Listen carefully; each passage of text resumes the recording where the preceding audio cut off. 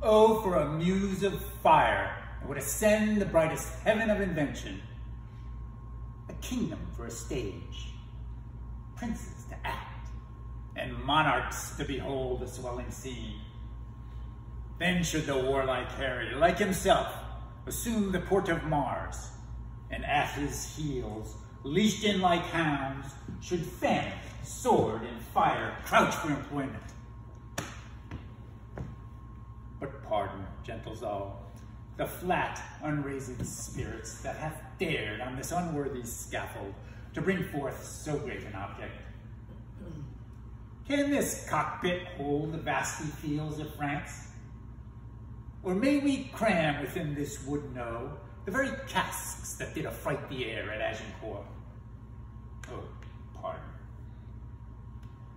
Since a crooked figure may attest in little place 1,000,000, and let us, ciphers to this great account, on your imaginary forces work. Suppose within the girdle of these walls are now confined 2 mighty monarchies, whose high upreared and abutting fronts the perilous narrow ocean parts asunder. Piece out our imperfections with your thoughts. Into 1,000 parts divide one man, and make imaginary puissance.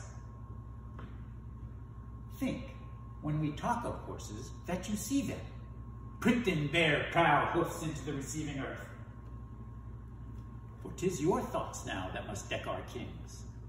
Carry them here and there, jumping o'er times, turning the accomplishment of many years into an hourglass. For the which supply, admit me, chorus to this history, who, prologue-like, your humble patience pray, gently to hear, kindly to judge our play.